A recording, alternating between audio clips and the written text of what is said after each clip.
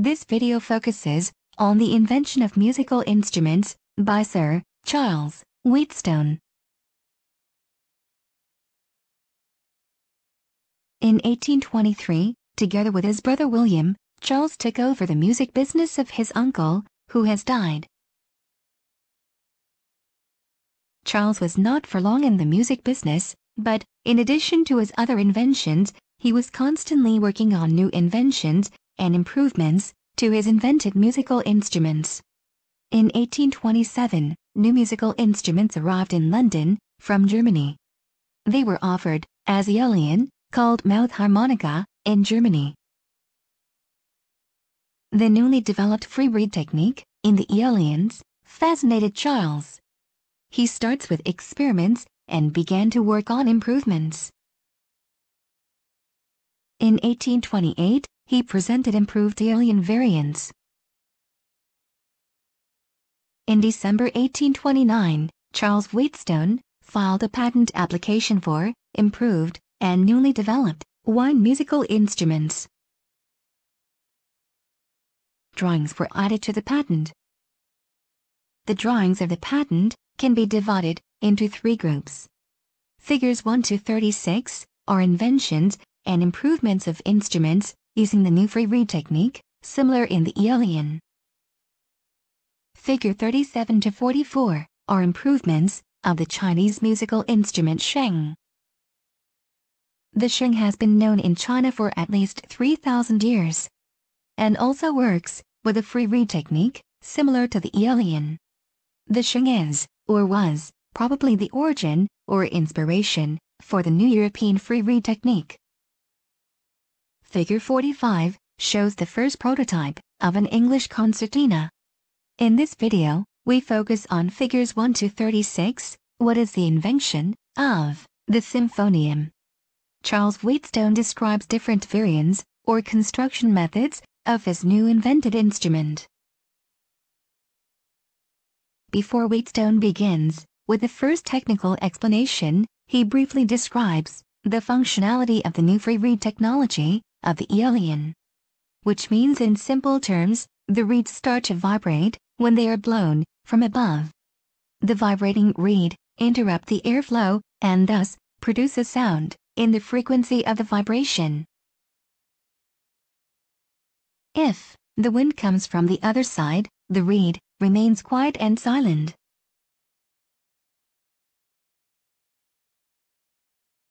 Symphonium. Variant 1.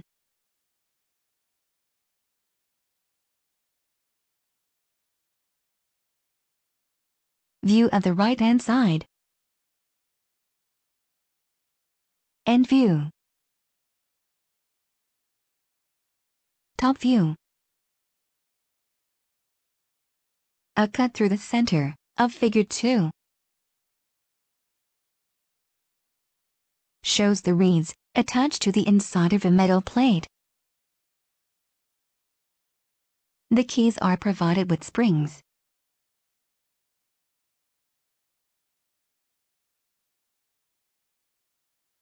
The notes of this instrument are arranged in a diatonic scale.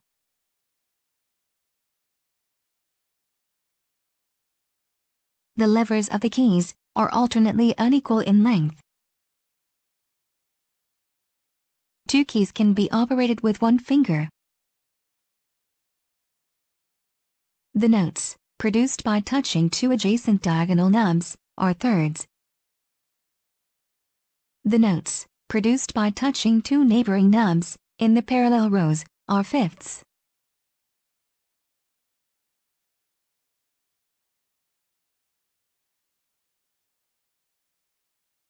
The instrument is completed by 3 fixed sides and 1 movable side, held with the third and fourth fingers and the thumbs. The index finger presses a key.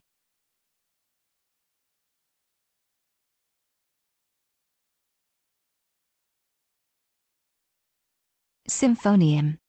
Variant 2.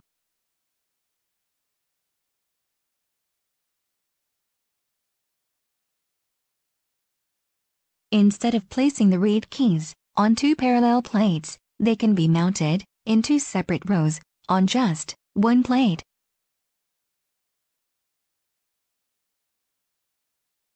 However, this design requires a new arrangement of the keys. The push rods are bent alternately in two opposite directions. Bottom view of Figure 7. The curved rods are connected with pins to a lever mechanism.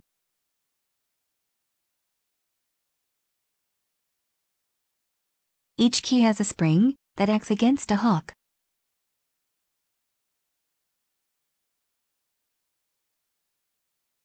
Key mechanism.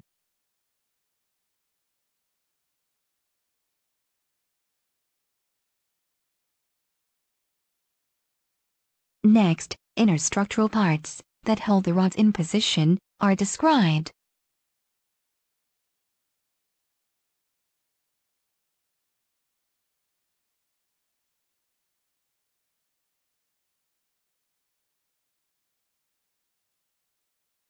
Figure 19 shows the end plate with mouthpiece.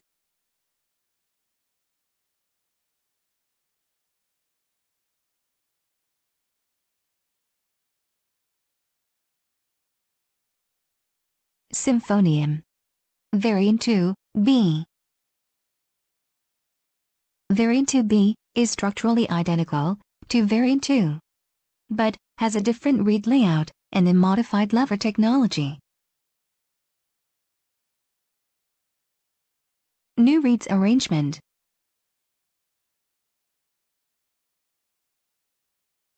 The reeds for Variant 2B are opposite and offset.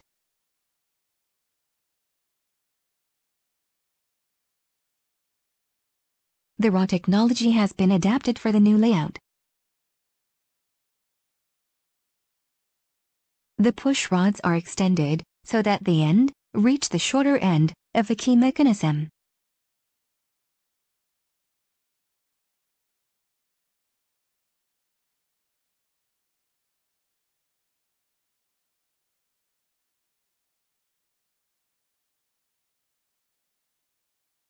According to the patent, all other parts are identical to the Symphonium Variant 2. For Variant 2B, there is also an additional mechanism for playing a semitone. Description of the mechanism. There is a tooth on the rod that is placed exactly over a reed. By pressing it with your thumb, the spring pushes the rod down and thus shortens the reed and changes the tone. When you let go, the rod jumps back to its original position. For a different semitone, you have to use a different rod.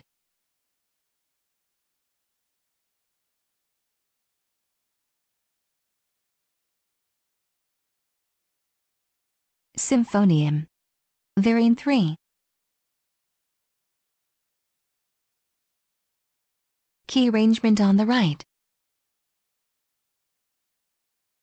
This variant is a combination of two Variant 1 Symphonium that are connected. 4 parallel rows of keys on each side.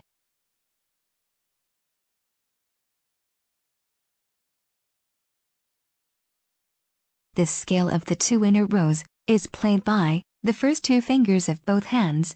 For the semitones of the outer rows, the fingers are stretched out to the side. Symphonium. Variant 4.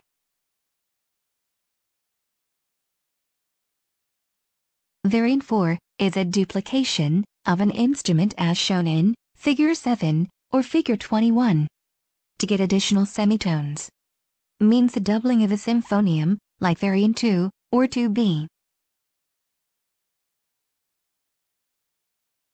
How the 2 parts of the same instrument are joined together is shown in Figure 26 and Figure 27. Figure 27 is a partial view and shows the position of the wind tunnel for both reed plates.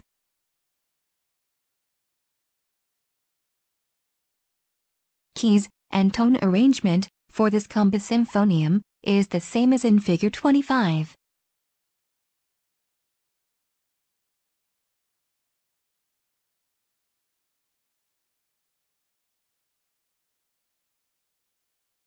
Symphonium. Variant 5. Variant 5 is achromatic symphonium with a key switching mechanism. View from below.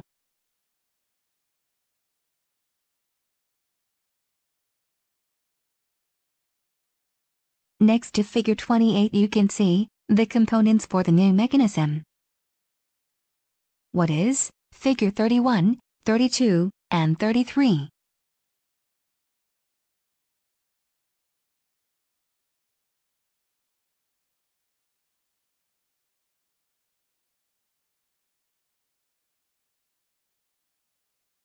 The drawings show a rod on which two small wings are mounted.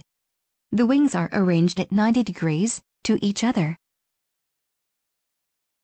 A collet is attached to the rod, in which there are two notches. The notches in the collet are for a spring that holds the rod in position.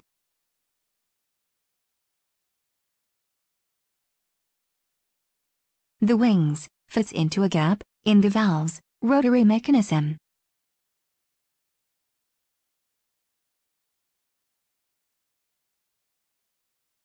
You can switch between two tones by turning the lever 90 degrees.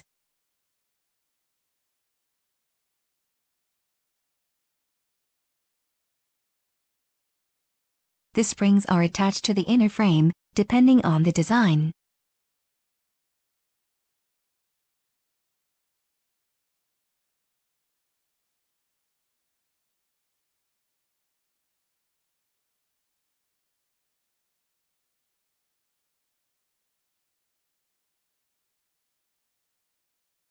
Two similar parts are put together to form this Symphonium Variant 5.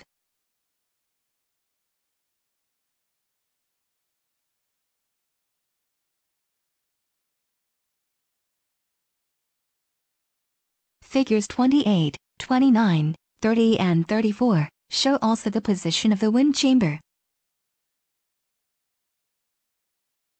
Figure 29 shows the key arrangement alternating in opposite directions. Figure 35 is the inside of the instrument, as already in Figure 16 for Variant 2 and 2B. But a two-sided inner side is used for the doubled instrument. Figure 36 probably shows a complete frame of such an inner side with double slits.